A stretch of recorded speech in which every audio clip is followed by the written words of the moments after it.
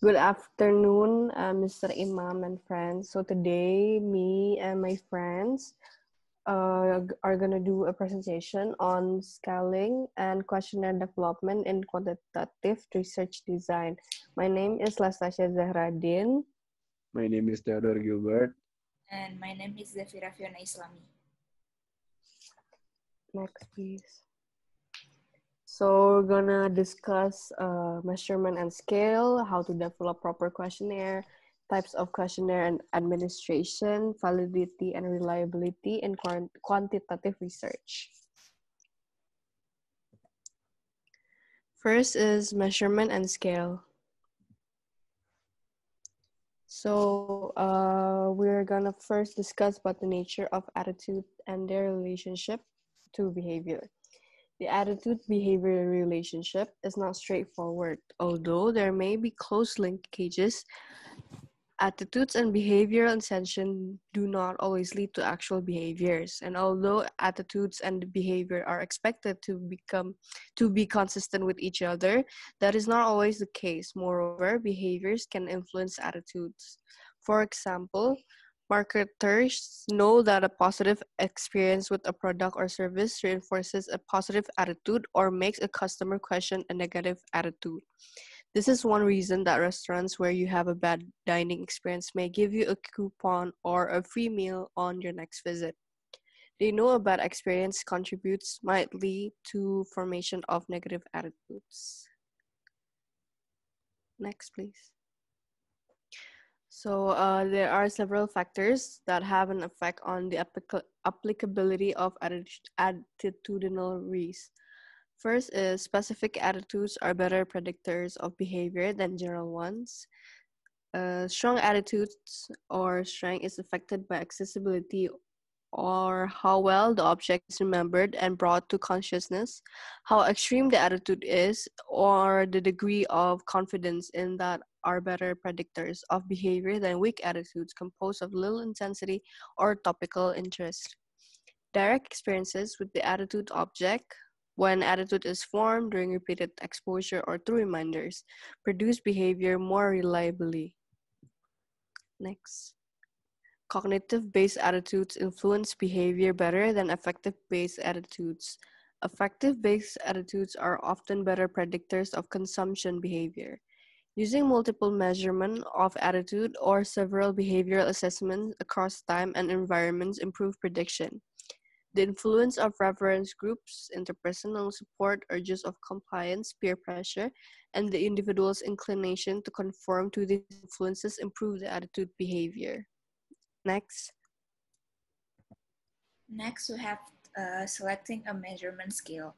Selecting and constructing a measurement scale requires the consideration of several factors that influence reliability, validity, and practicality of the scale, which is research objective, response type, data properties, number of dimension, balanced or unbalanced, forced or unforced choices, number of scale points, and rate error.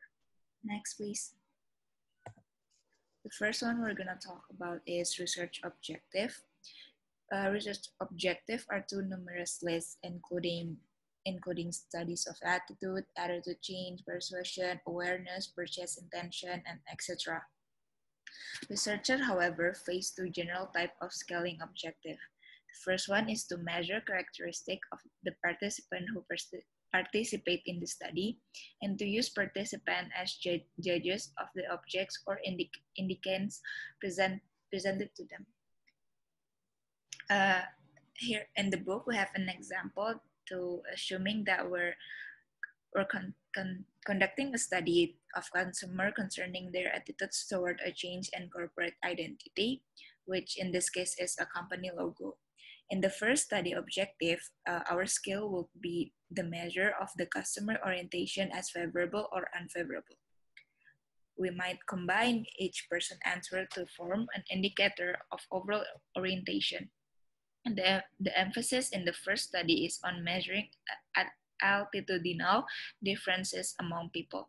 With the second objective, we might use the same data, but we are now interested in how satisfied people are with design option. Next. Response type. Measurement scales fall into four general types, which is ranking, rating, categorization, and sorting. A rating scale is used when participants score an object or indicand without making a direct comparison to another object or attitude.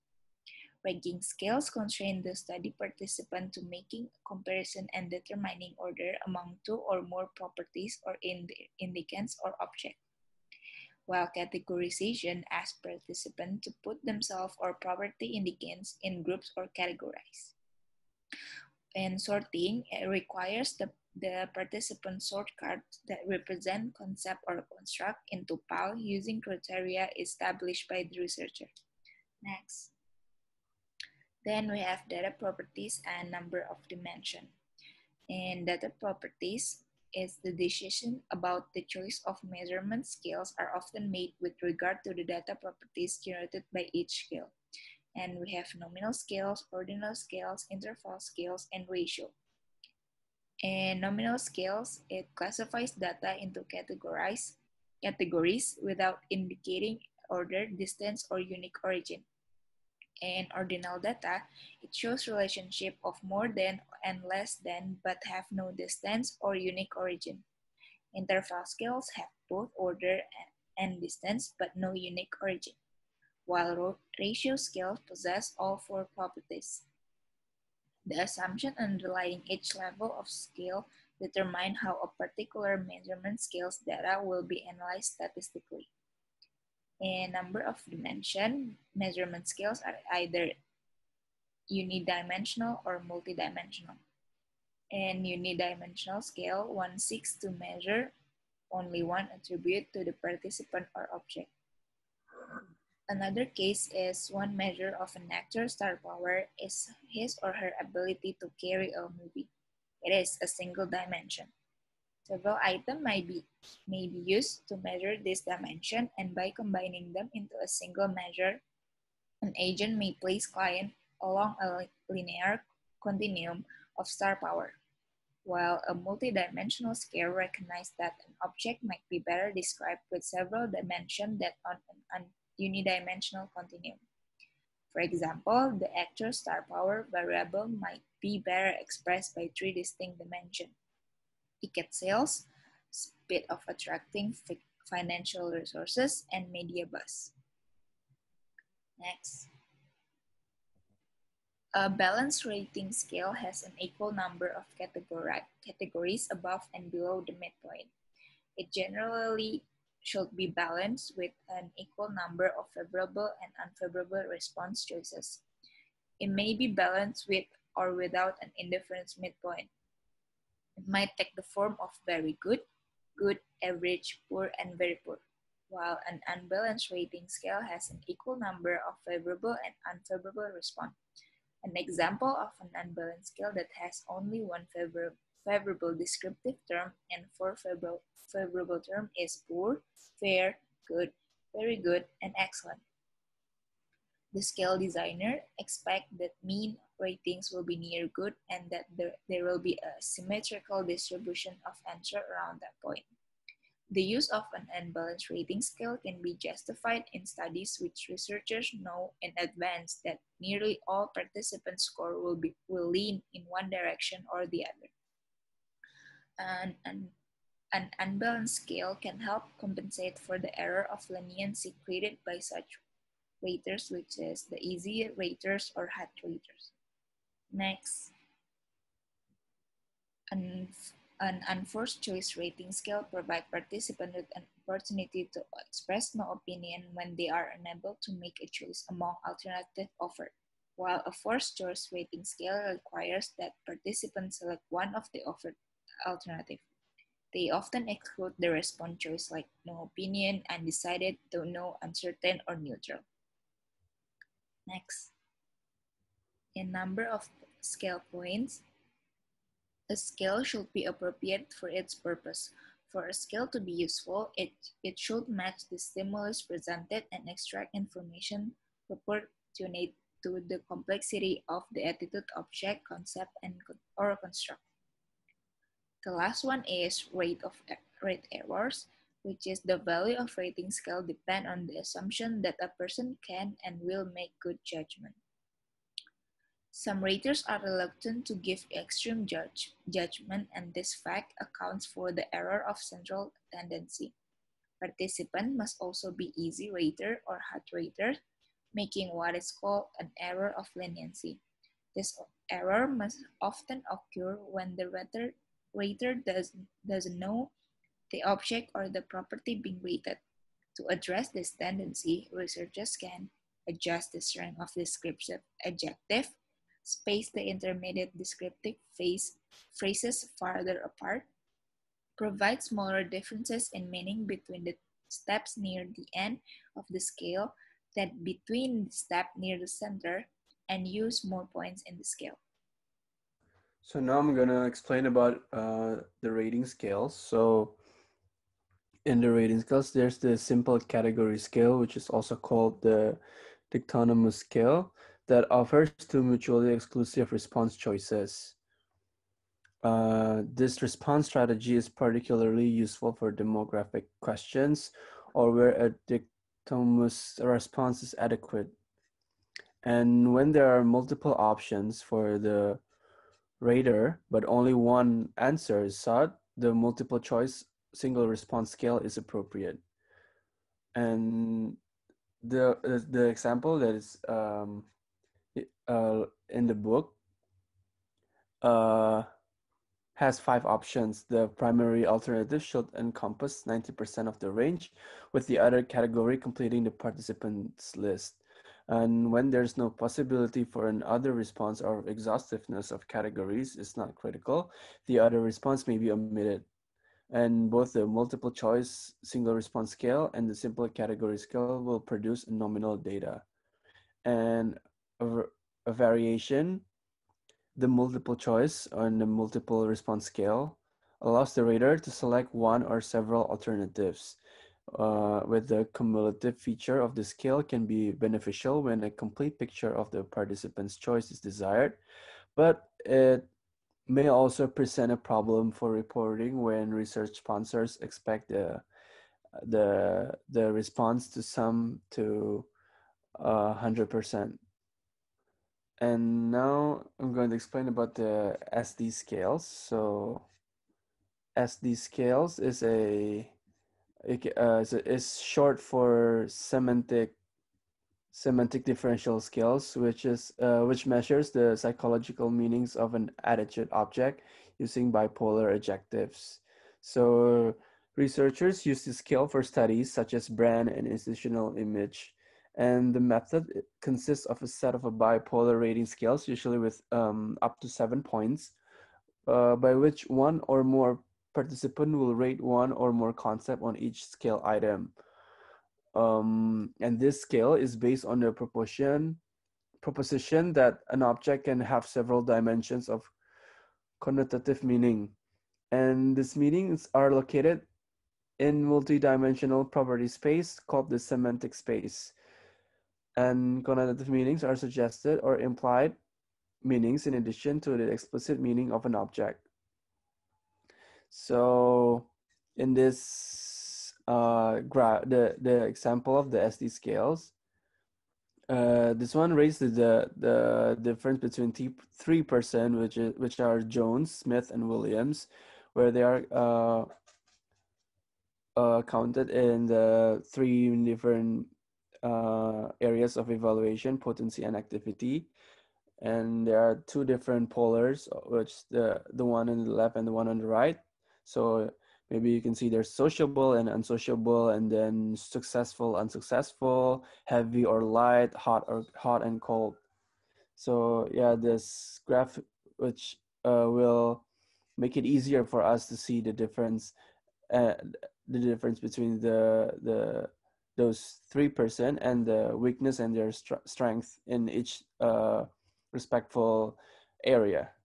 And then we have the cumulative scales. So cumulative scales, given a person's total score, it is possible to estimate which items were answered positively and negatively. And a pioneering scale of this type was the scalegram.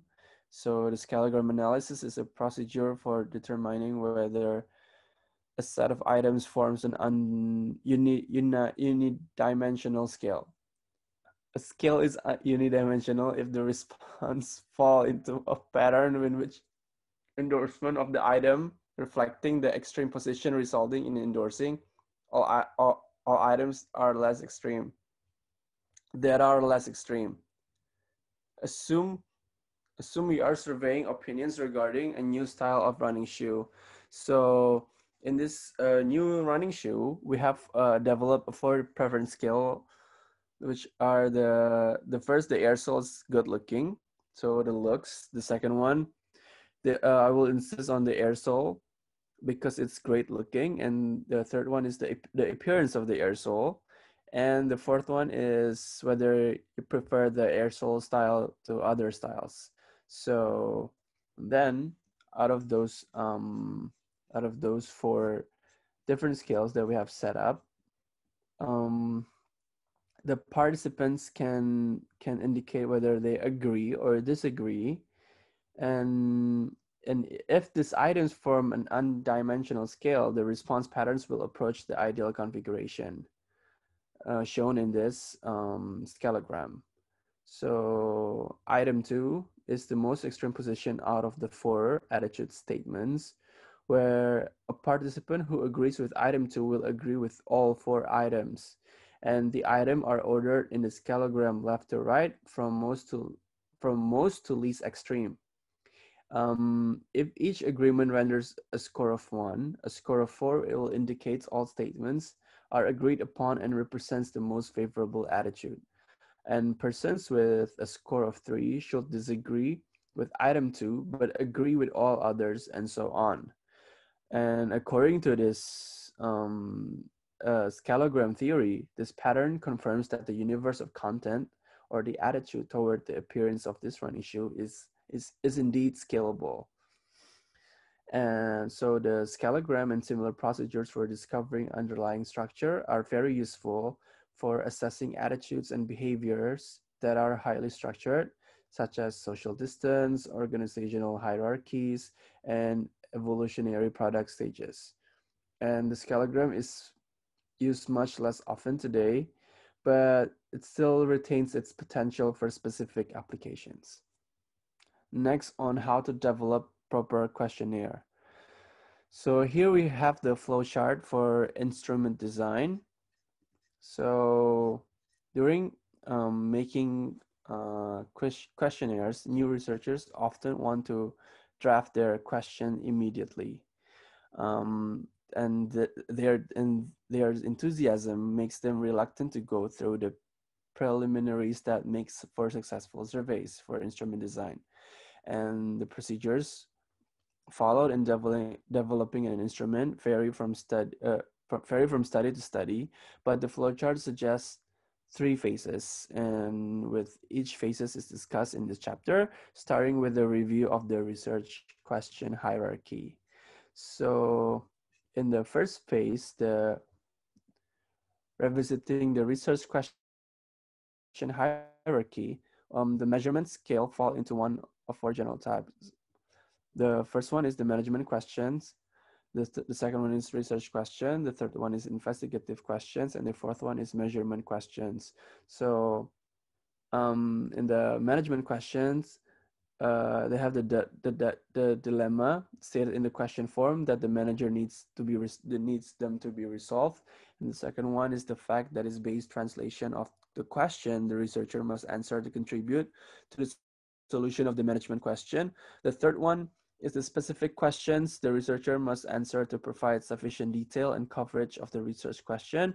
And within this level, there may be several questions as researcher moves from the general ones to the more specific ones. And as for the fourth one is the measurement questions, which are the questions participants must answer if the researcher is uh, going to gather the needed information and to resolve the main management question.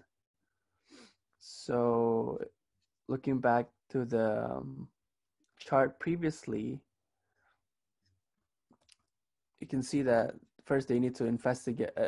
They have the three different attitude the two different questions, and then they have to prepare the preliminary analysis plan, and then they will come up with the measurement questions, and then they will create the instrument development, which going to have some revisions during the process. And this is on during the second phase, where they also done the pre-test individual questions, and then after this happened with the instrument development and the pre-test survey, they're going to have the instrument ready for the data collection. So the second phase is constructing and refining measurement questions. So the first one, drafting or selecting questions, will begin once you have developed a complete list of investigative questions and you have decided on the collection processes to be used. The order, type, and wording of the measurement questions, the introductions, the instructions, the transitions, and the closure in a quality questionnaire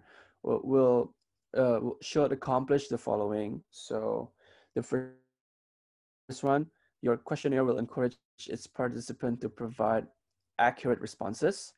They will encourage participant to provide an adequate amount of information, and they will discourage each participant from refusing to answer specific questions and discourage them from early discontinuation of participation and leave the participant with a positive attitude about the survey participation. So we have the flow chart for instrument design on the second phase, which are the measurement questions. So as you can see, we have the administrative questions with the participant ID, the interviewer ID, and their locations and the conditions. And then we have the target questions from A, B, C, D, E. And then we have the classification questions such as their demographics, their economic background, their social background, or even their geographic background. This will be useful for the instrument development after. And then we have the question categories and structure. So the questionnaire contains 3 categories of measurement questions. The first one is administrative questions, second one is classification questions, and the third one is target questions. So administrative questions identify the participant, interview location, and conditions. And these questions are rarely asked of the participant, but are necessary for studying patterns within the data and to identify the possibility of an error of sources. As for the second one, they cover the sociological demographic variables, which will allows participants' answers to be grouped to reveal patterns, which later on can be studied by the researcher. And these questions usually appear at the end of the survey, except for those used as filters or screens. Questions that determine whether a participant has the requisite level of knowledge to participate. And then the third one, we have the target questions that addresses the investigative question of a specific study that are grouped by topic in the survey.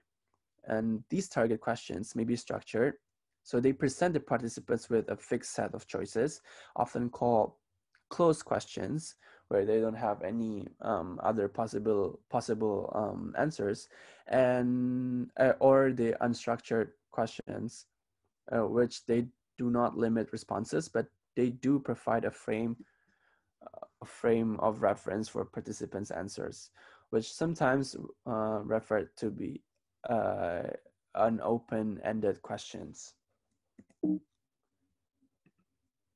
So next one is the questions, content, and wording. So questions content is first and foremost dictated by the investigative questions guiding the study. So from these questions, the questionnaire designers or the researcher will craft or borrow the target and classification questions that will be asked of participants. And they mostly will have 4 questions that cover the numerous issues guiding the instrument designer in. So in selecting appropriate question content. So the first one is whether should this question be asked? Does it match the objective of the study itself? And the second one is the question of proper scope and coverage. The third one is, can the participant adequately answer this question as asked? And the last one is, will the participant willingly answer this question as asked? And although it is impossible to say which type of wording of a question is the best one, we can actually point out several areas that might that can cause participant confusion or even measurement error. So the diligent question designer will put a survey question that can satisfy these criteria. So the first one is whether the question stated in terms of a shared vocabulary, or does the question contain a vocabulary with a single meaning? And does the question contains unsupported or misleading assumptions? And does the question contain biased wording? Or is the question correctly personalized, and are adequate alternatives presented within the question? Then we have the the response strategy. So a response strategy is a third major decision area in question designing. Is the degree and form of structure imposed on the participant, where the various response strategies offer options that includes three different responses. So the first one, we have the unstructured response, or the open-ended response with the free choice of words, and structured response or closed response, which has specified alternatives provided. The second one, the free response, in turn, range from those in which the participant express themselves extensively to those in which the participant's latitude is restricted by space, layout, or instructions to choose only one word or phrase. Or you can call it a fill-in question. And then the third one, we have the closed responses that are typically categorized as dichotomous, multiple choice, checklist, rating, or ranking response strategies. So the several situational factors affect the decision of whether to use an open-ended or closed questions.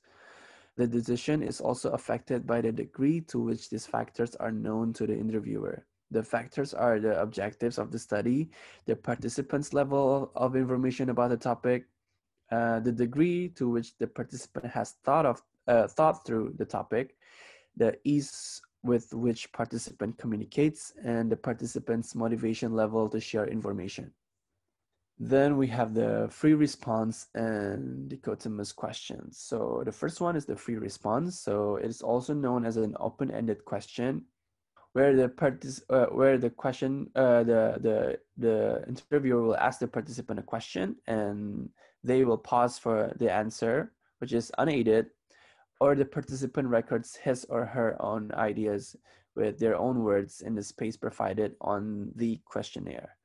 And survey researchers usually try to reduce the number of such questions because they pose a significant problems in interpretation and are costly in terms of data analysis.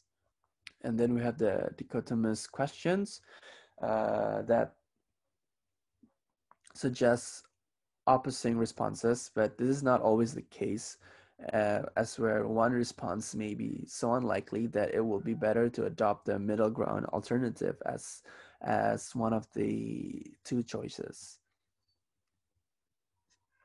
So for example, if we ask participants whether a product is underpriced or overpriced, um, we are not likely to get many selections of the former choice, and the better alternatives to present to the participant might be fairly priced or overpriced. So in many two-way questions, there are potential alternatives beyond the stated two alternatives. And if the participant cannot accept either alternative that's given in the dichotomous question, they might convert the question into a multiple choice question or a rating question by writing in his or her own desired alternative. Um, for an example, the participant that's doing this research might prefer to answer to give an answer such as a don't know answer to a yes or no question, or prefer a no opinion when faced with a favor opposed option. Or maybe in other case, when there are two opposing or complementary choices, the participant may prefer a qualified choice. So maybe yes if X doesn't occur, or sometimes yes and sometimes no, or even about the same. So thus the two-way question may become multiple choice or rating questions, and these additional responses should be reflected in your revised analysis plan. And this dictonymous questions will generate a nominal data. So next we have the multiple choice questions, where they are appropriate when there are more than two alternatives, or when we seek gradation of uh, preference, interest, or agreement. The latter situation also calls for rating questions. And although such questions might offer more than one alternative answer, they request the participant to make a single choice. Then now we have the third phase, which is the last phase, which is the drafting and refining the instrument. So as we can see on this flowchart, first, we need to develop the participant screening process, which are done especially with personal or phone surveys, but also with early notification procedures, such as sending out emails or web surveys along with the introduction. So after we've done the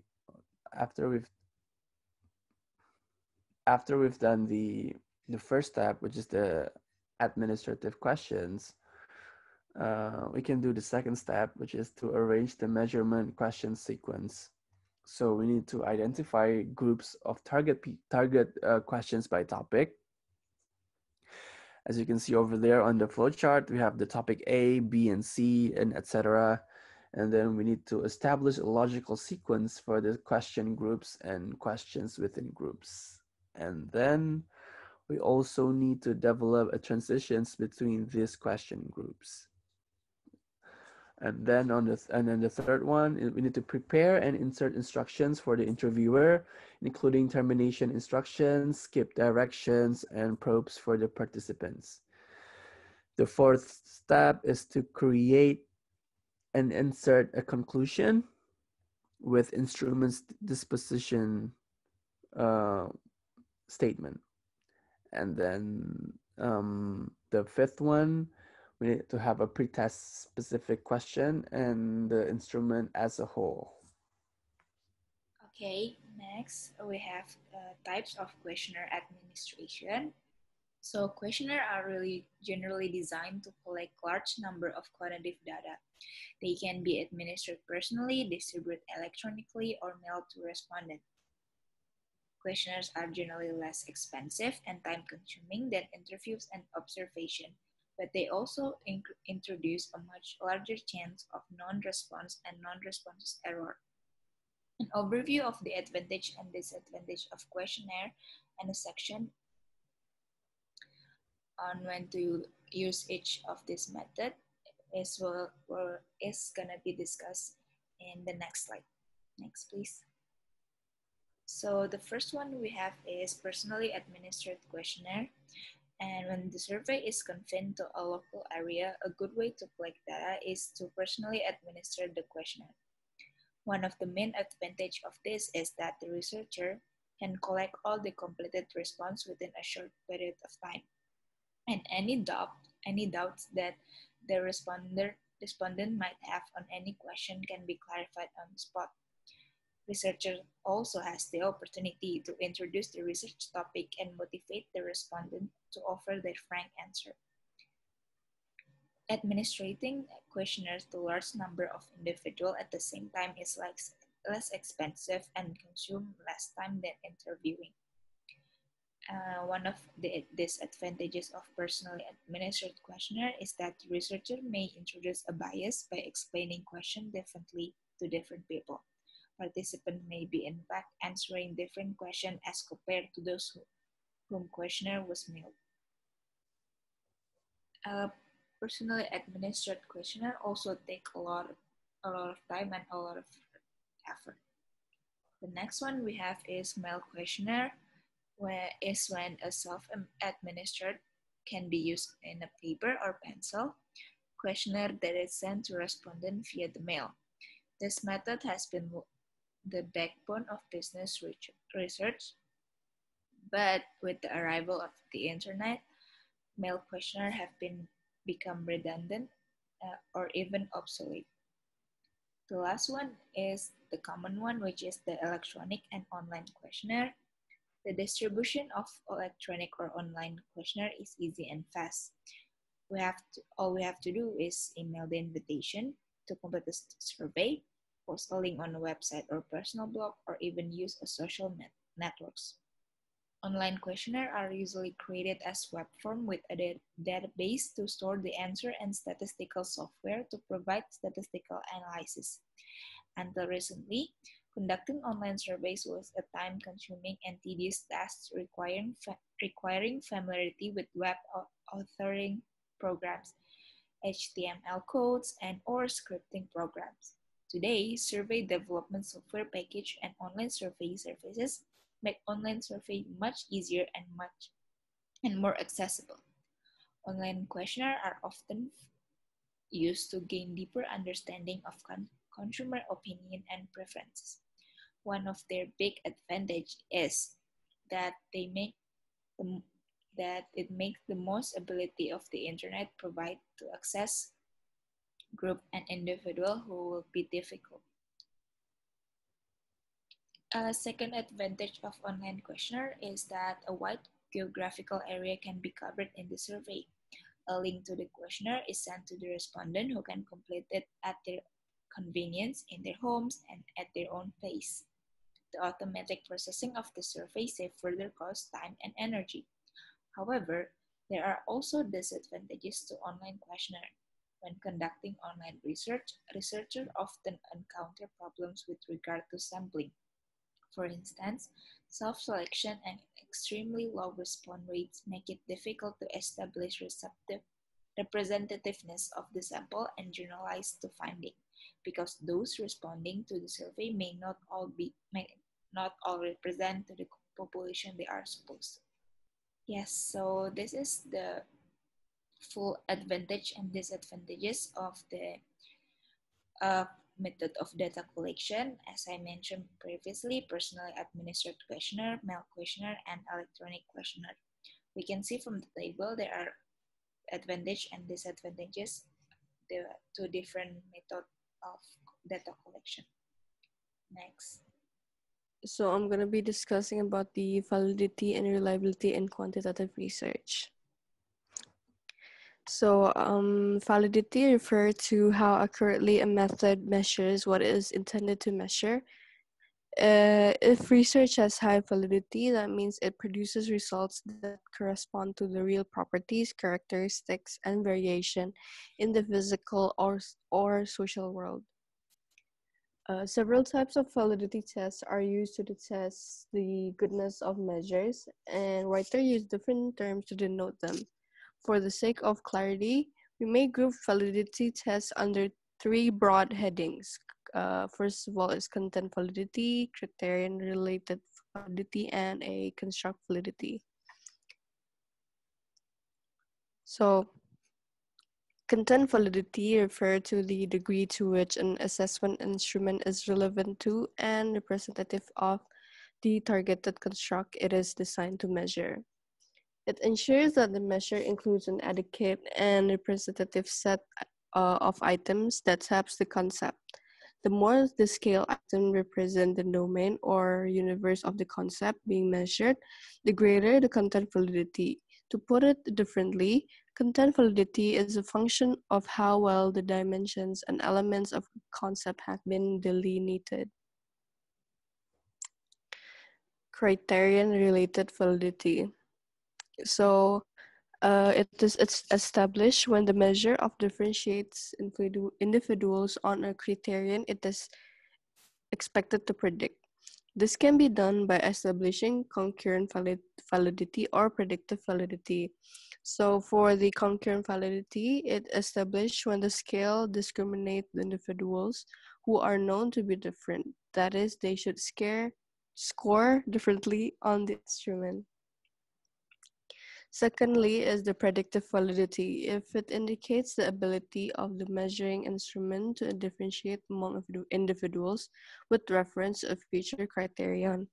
So for the predictive validity, the example is when an aptitude or ability test administered to employees at the same time of recruitment is to differentiate individuals on the basis of the future job performance, then those who score low on the test should be poor performers and those with high score are good performers. Next, construct validity. So it testifies to how well the result obtained from the use of the measure fit the theories around which the test is designed. This is assessed through the convergent and discriminant validity. For the convergent validity is established when the scores obtained with two different instruments measuring the same concept are highly correlated. And for the discriminant validity, it is established when based on theory, two variables are predicted to be uncorrelated, and the scores obtained by measuring them are indeed empirically found to be so. Next. So we're going to talk about reliability now. The reliability of a measure indicates the extent to which it is without bias or it is error-free, and hence ensures consistent measurement across time and across the various items in the instrument. In other words, the reliability of a measure is an indication of the stability and consistency with which the instrument measures the concept and help to assess the goodness of a measure. Next. The stability of the measures. So the ability of a measure is to remain the same over time, despite uncontrollable testing condition or the state of the respondent themselves. Is indicative and its stability and low vulnerability to changes in the situation. There is the test-retest reliability.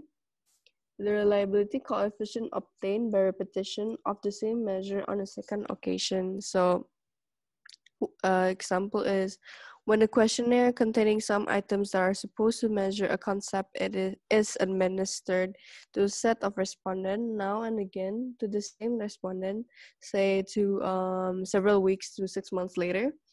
Then the correlation between the scores obtained at two different times from one and the same set of respondents is called a test-retest coefficient. The higher it is, the better test-retest reliability and consequently the stability of the measure across time.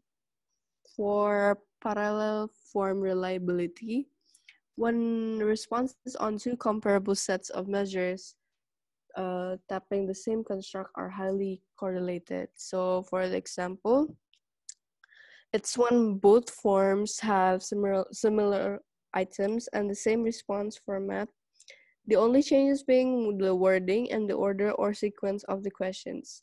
When what we try to establish here is the error variability resulting from wording and ordering of this question. If two such comparable forms are highly correlated, say 8 and above, we may fairly certain that this measure are reasonably reliable with minimal error variance caused by wording, ordering, or other factors. The internal consistency of measures. The internal consistency of a measure is indicative of the homogeneity of the items in the measure that taps the construct. In other words, the items should hang together as a set and be capable of independently measuring the same concept so that the respondent attach the same overall meaning to each of the items. So there is two types. With the first one is the interim consistency reliability. It's the test of consistency of the respondent's answer to all the items in a measure. To the degree that items are independent measures of the same concept, they will be correlated with one another. The second one is the split half reliability, which it reflects the correlation between two halves of an instrument. The estimates will vary depending on how the items in the measure are split into two halves. Next. So these are the clear diagram of testing goodness of measure, the in the form of reliability and validity, and how it's quite related, and it's very needed in doing a research. Next.